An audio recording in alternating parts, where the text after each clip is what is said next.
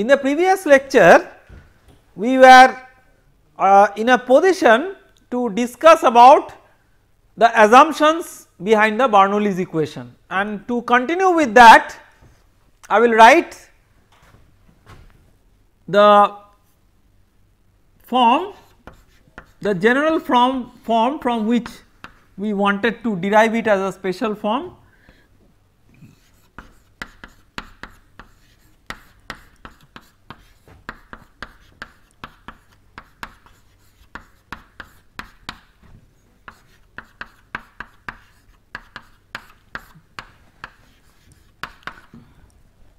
So, from here if we write straight away with a question mark that what are the assumptions behind this, such that we can write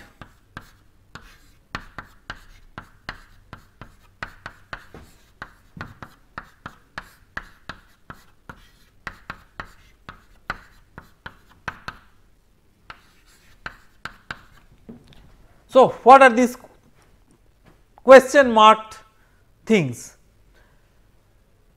I will just recapitulate the entire thing so that it is a summary of the entire derivation. First we started with inviscid flow. So the first assumption is that it is inviscid flow, that is the most important assumption, most fundamental premises of all these equations. The second is the gravity is the only body force which is acting along the negative z direction. That also has to be defined because there might be other body forces, and in that case this equation might look different. Then steady flow will lead to this term equal to 0, rho equal to constant will make this switch in and out of the derivative without any problem, and finally this term has to be set to 0. So we identified 3 realistic cases. One is that dl is along a streamline, the second is the vorticity is a null vector, that is irrotational flow, and third is v cross omega is perpendicular to dl. When it is irrotational flow there is no restriction on dl, and therefore these are any 2 points 1 and 2.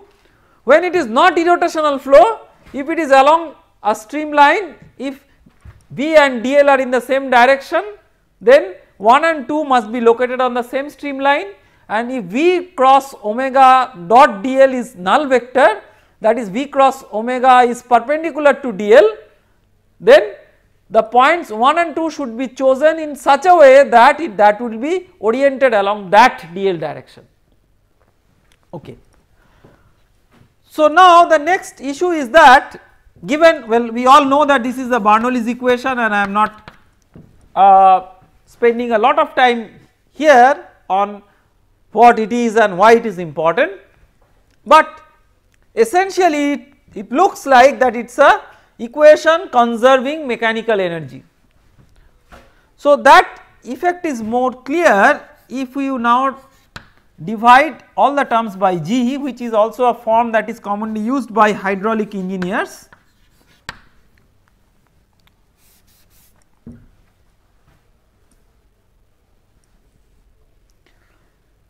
So here all the terms in the Bernoulli's equation are written in terms of length unit. Okay. So this length unit is essentially what does it represent? So let us write one after the other.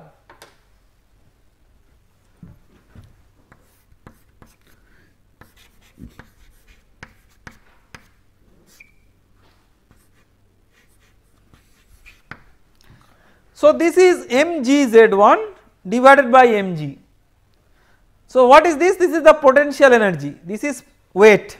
So potential energy per unit weight. Because all the terms are of the same dimension, then all these represent some energy per unit weight, and energy per unit weight in hydraulics is called as head. So this is called as potential energy head. Okay. Similarly, this is kinetic energy per unit weight. So, these two are pretty clear, and we all know that mechanical energy is essentially sum total of kinetic and potential energy, but a third component comes to the mechanical energy here. So, what it is? Loosely books call it pressure energy, but we have to understand that fundamentally what it is. We can give it a name pressure energy, there is nothing wrong with it, but the name should better clarify the concept behind this term. So, to do that, let us assume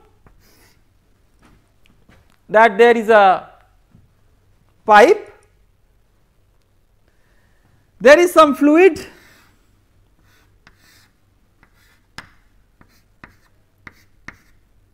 which is ready to enter the pipe.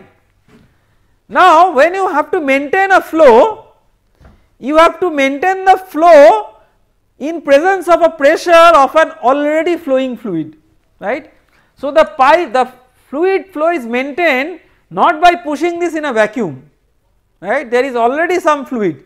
So, there is already some mob and you have to enter a particular shopping mall, see how difficult it is instead of a vacuum where you are entering. So, here you have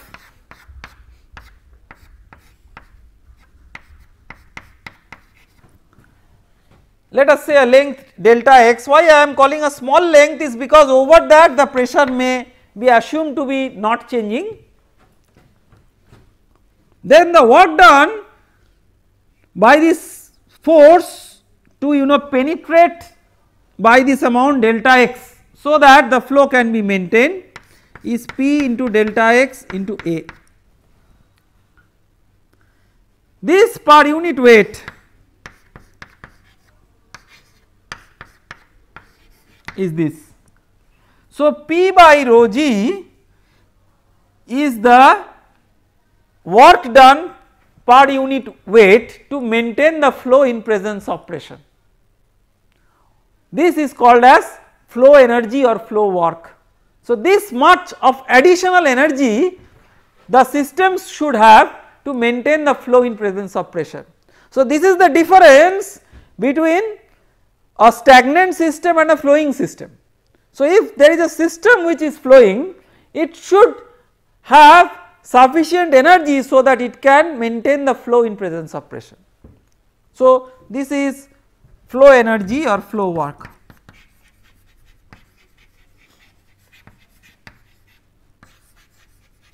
So, in a flow, based on the assumption sum total of this kinetic energy, potential energy and flow energy transferred between one point to the other remains conserved, not possessed, because there is a continuous flow process, this energy is not being possessed by the fluid, it is just instantaneously transferred from one point to the other, then from that point to the next point and so on. So, what is conserved is not that sum total of this energy possessed, but sum total of this energy transferred, that needs to be fundamentally understood.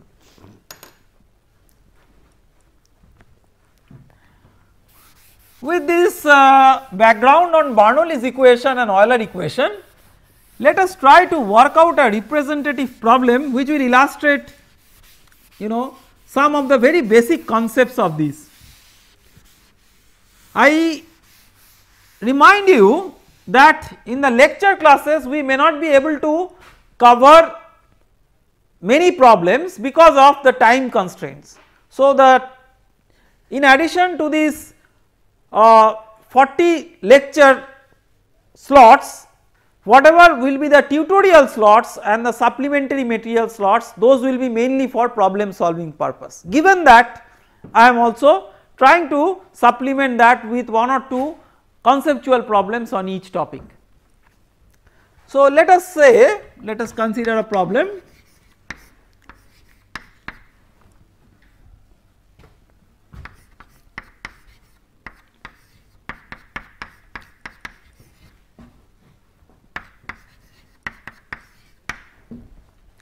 Let us say there is a flow field where A is constant, a 2-dimensional flow field, and the objective is to calculate the pressure difference between 2 points 1 and 2 in the flow field.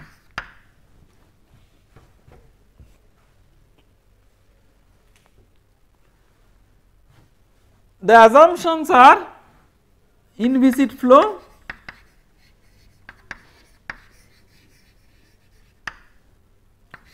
rho constant and g along negative z.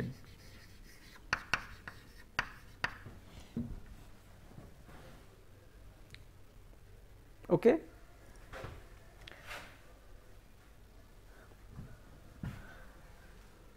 So, with all this we can write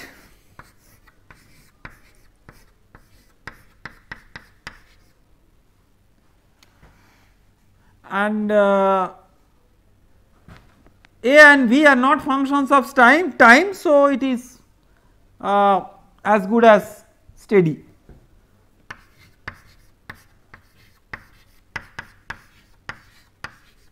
There is no W, so I am omitting the W part.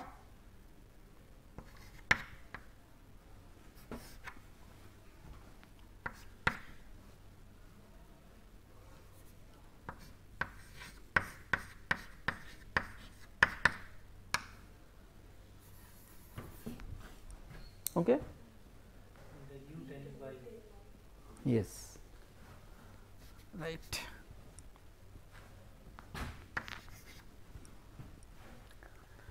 Now, because it is steady flow, this is 0. These derivatives are so easy, we can quickly calculate. So, this is Ax, this is A, this is minus Ay, this is minus A. Oh, del y, sorry, right, very correct. I was mistakenly taking it as V. So, this is 0. So, you have this is equal to A square x, right, rho A square x. So, if you integrate this,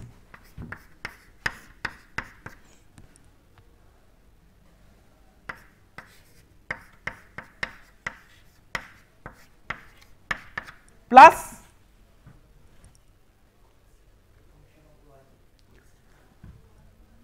this is a partial integration with respect to x, right. So, this if integrated with respect to x, it will be function of y and z, right. Z dependence is also there for pressure because there is gravity force, right. Similarly,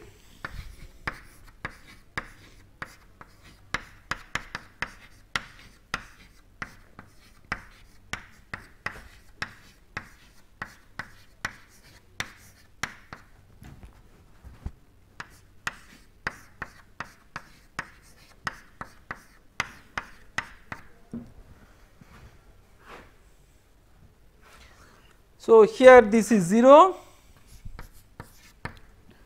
this part is 0, so this is V is minus Ay and this is minus A.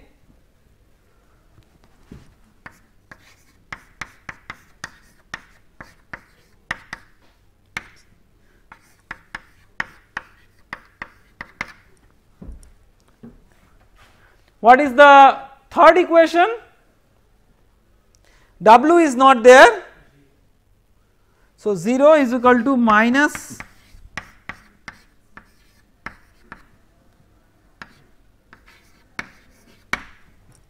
right.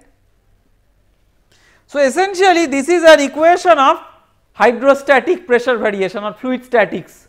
That is why these days there is a pedagogical development that people do not teach fluid statics as a part of many courses, because fluid statics, which was traditionally being taught as an integral part of many fluid mechanics courses, now the equations can be recovered as a special case of fluid dynamics when you set certain terms to 0, So, maybe because of time constraints and because of the fact that within the time constraints we have to introduce certain modern topics like atmospheric flows or micro nanoscale flows, which in earlier times were not there in advanced courses. So, we have to compromise for that in some way or the other, and this can be a good compromise. So, with this, so you will have P is equal to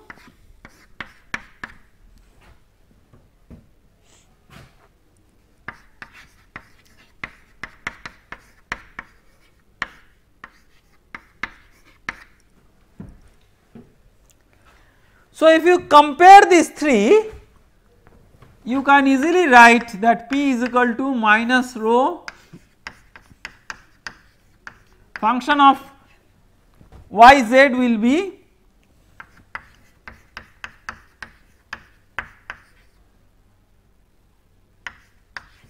this one. Interestingly,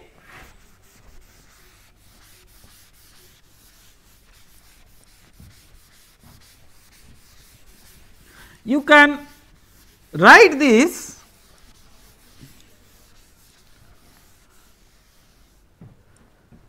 okay. You can also add another constant to it, the function itself may have some constant. So, interestingly you can write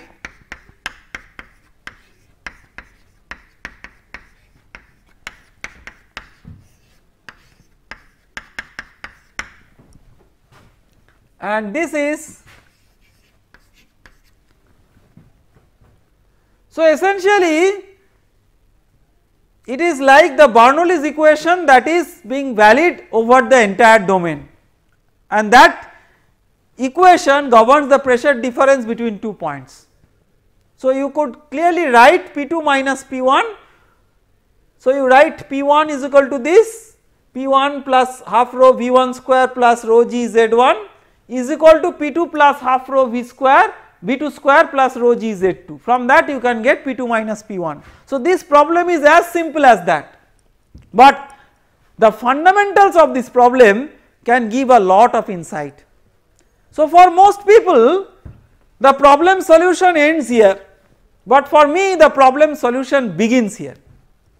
It's, as a teacher I always remember that solving a problem does not necessarily mean coming up with a final answer, but the insight that you learn from that problem is the lesson of your life, and that you have to understand very carefully.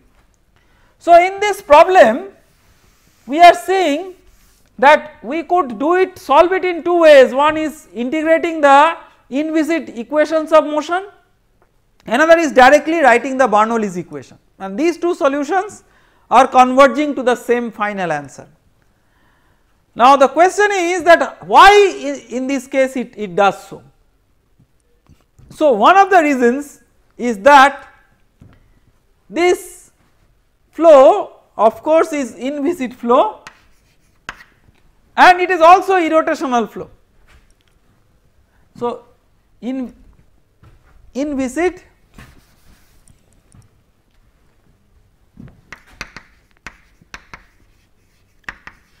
plus irrotational. Why it is irrotational? Let us calculate the kinematic parameters. So, u is equal to ax, v is equal to minus ay. So,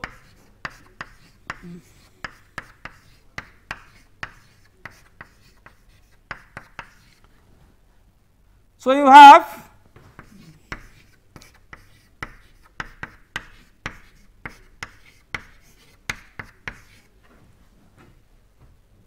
this means the rate of angular or shear deformation is 0.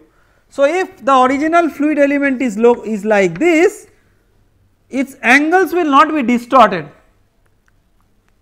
Not only that, this is a very interesting problem where you have this also equal to 0. That means it also does not rotate. Angular deformation is 0, that means the angles remain the same, but still it could have rotated like a rigid body. but that is precluded because here you have this equal to 0. So what will change? So something else remains conserved if you write this.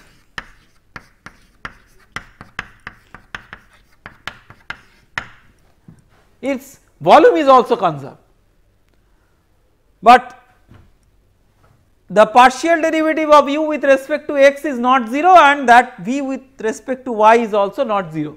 That means there will be stretching of one side and compression of another side such that the volume remains conserved.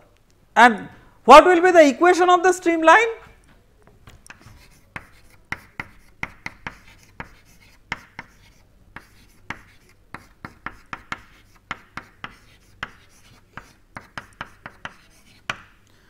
So ln x is equal to minus ln y plus some ln k.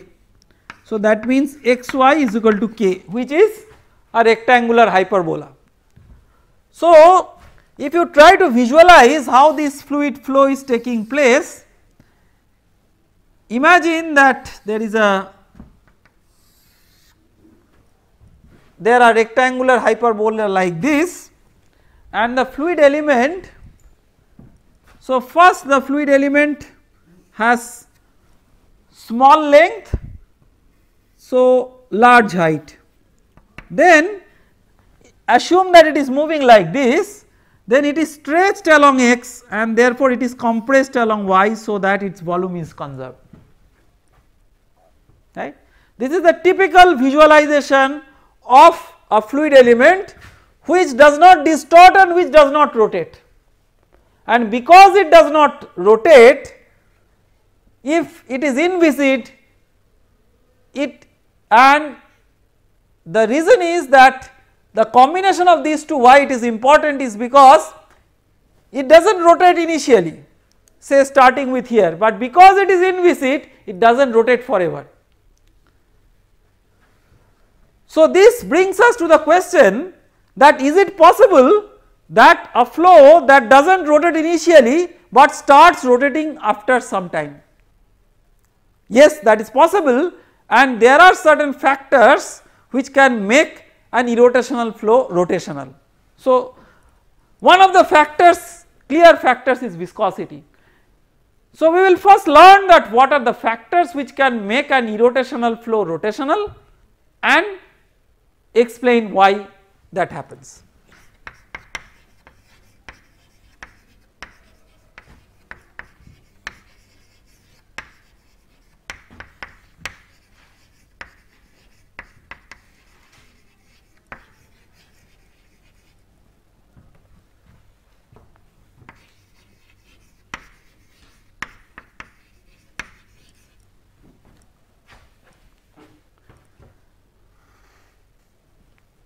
So I will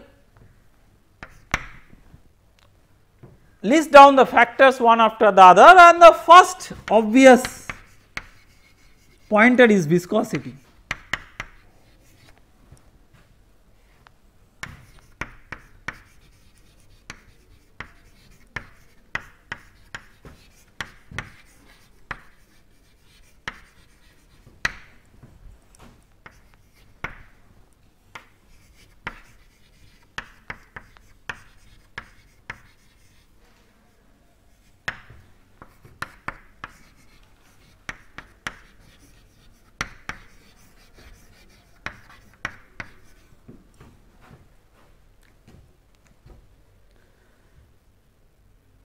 Viscosity, thermal stratification, shock waves and Coriolis effect.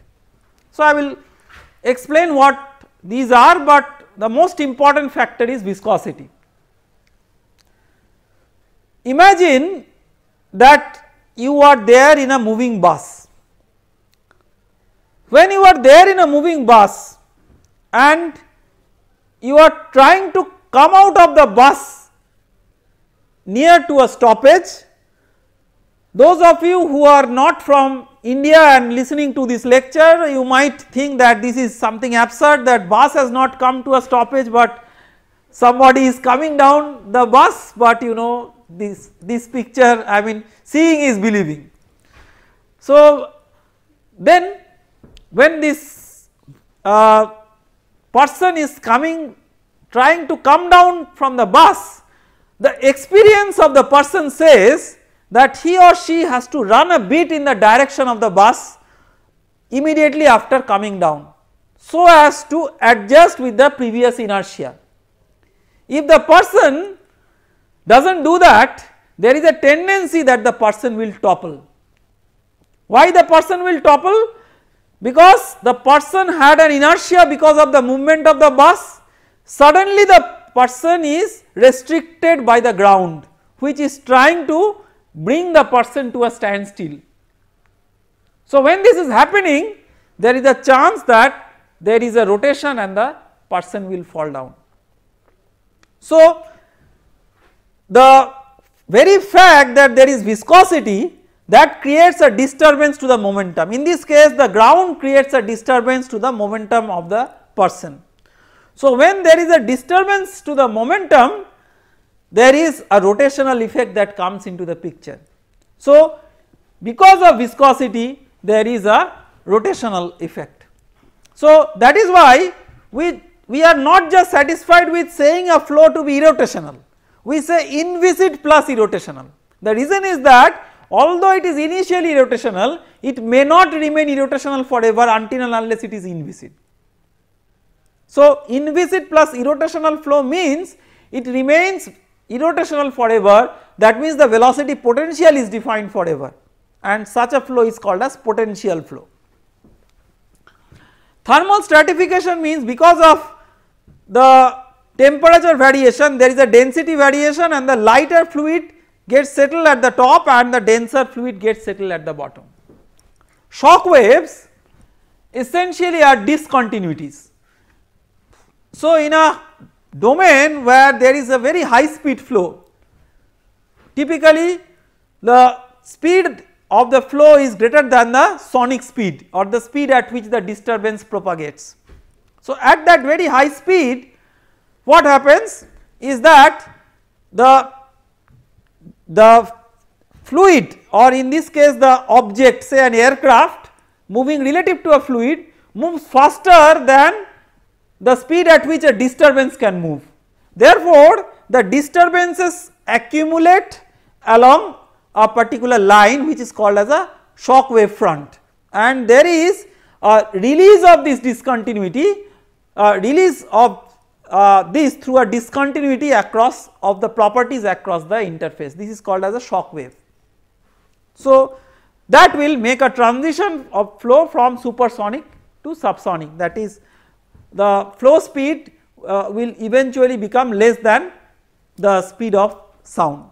So that one, and Coriolis effect, we will discuss about this in some details later on, but this is such an effect because of which, for example, the ocean current in the northern hemisphere moves in a certain direction and in the southern hemisphere moves in another direction, and fundamentally it is because of a force that is being felt when there is a translation of a particle in a reference frame that is rotating.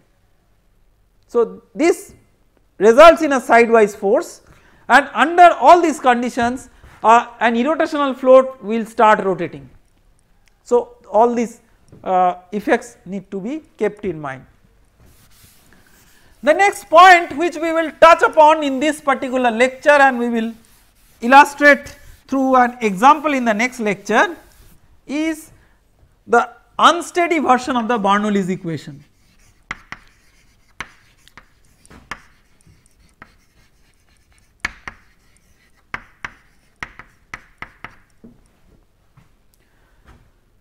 So in the Bernoulli's equation,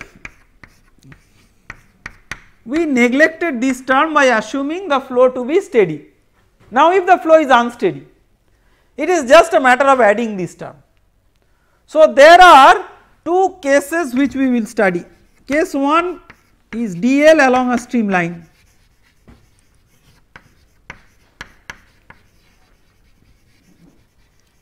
If dl is along a streamline,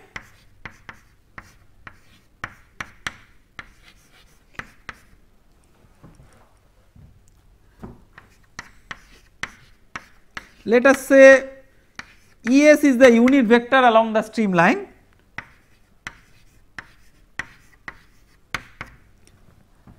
and S is the streamline coordinate. S is streamline coordinate and ES is unit vector along the streamline.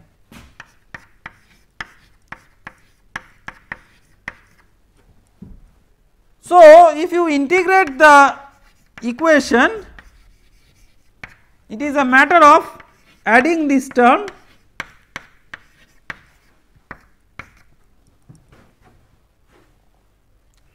but one criticality is that because streamlines themselves may vary with time in an unsteady flow, thus this streamline coordinate might have shifted from one streamline to another.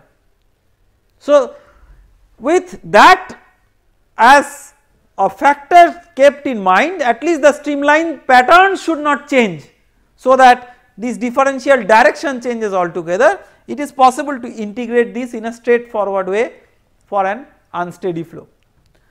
The second case is that irrotational flow.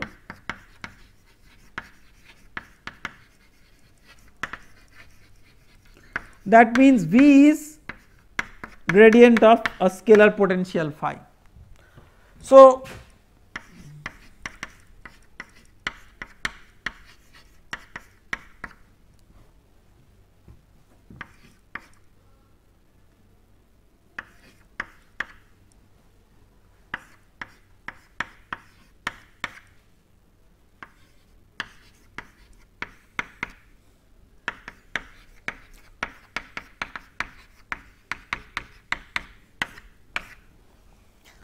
this is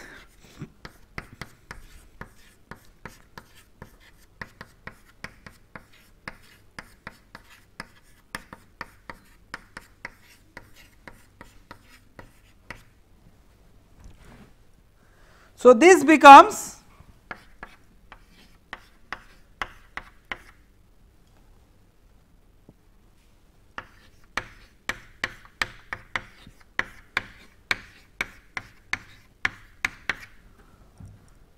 so it nicely fits in the differential form of the Bernoulli's equation, because there is d of p by rho plus v square by 2 plus gz. In addition to that, you have d of del phi del t. This you can write only if it is irrotational flow. So, with these two special cases in mind, in the next lecture we will work out a problem where through which we can illustrate the use of the unsteady Bernoulli's equation. Thank you very much.